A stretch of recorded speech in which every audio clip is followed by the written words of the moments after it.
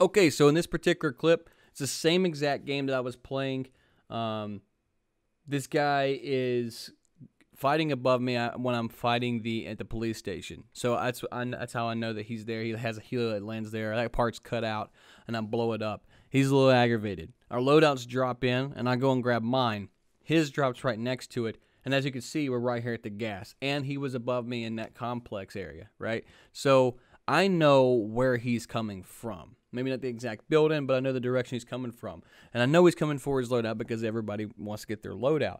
So I get mine first, and I start driving away to bait the shots, which is exactly what happens. He does shoot me. He gets a pretty good shot. He takes away a plate and a half.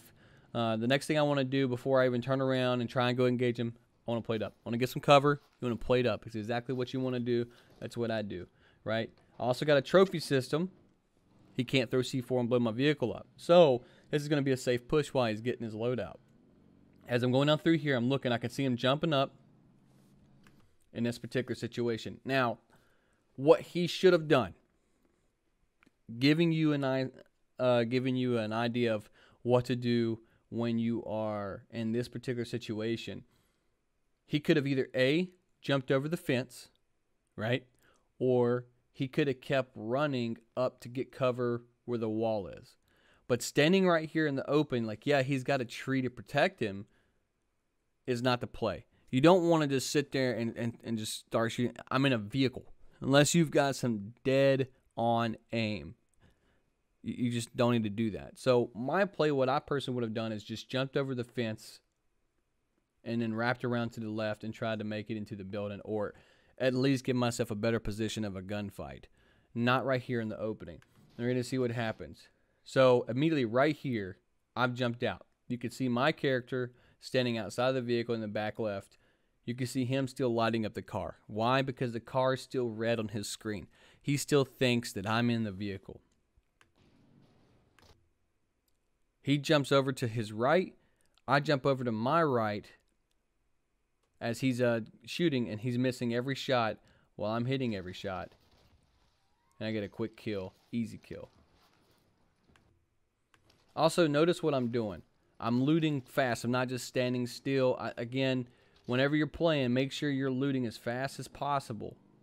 You know exactly what you want to get when you want to get it. I know I need a deady, so I'm looking for a deady. I know I need plates, so I'm looking for plates. If I know I need money, I'm looking for money. We're always looking for money. But anyways, you get my point. Don't just sit there and be looking at especially after you have your loadout. No time to compare guns. Don't do any of that. Even whenever you first drop in, and you're going for your ground loot weapons and stuff like that, there's not much of a difference. Once you find a gun that you were very comfortable with, unless you kill someone with a loadout, there's no reason to switch out guns. All right, so the last clip had a camper and then had someone who wasn't necessarily camping, but I thought you guys might like that one. This one is another camper. This is the same exact game. This is the same solos that we were talking about. So I have a guy who was just shooting at me. It's coming from the red building. So I'm in my car. I know exactly where he's coming from. It's coming from this window right here. And what I want to do is I'm going to push in. He's got a couple shots in. I know because of that window that he's on the very next floor up, right?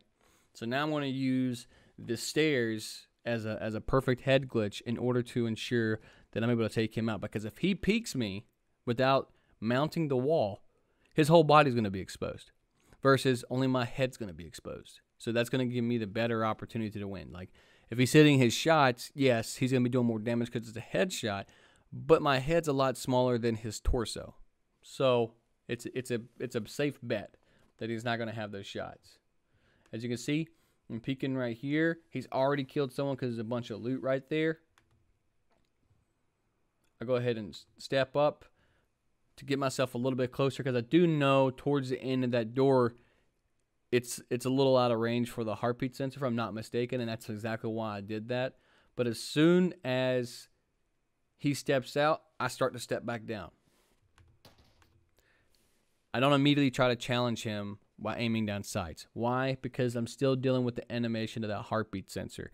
And I know that if I'm just standing there trying to aim down sights with that heartbeat sensor out, I'm done for. So my best bet and safest bet is to go ahead and just come back down into cover.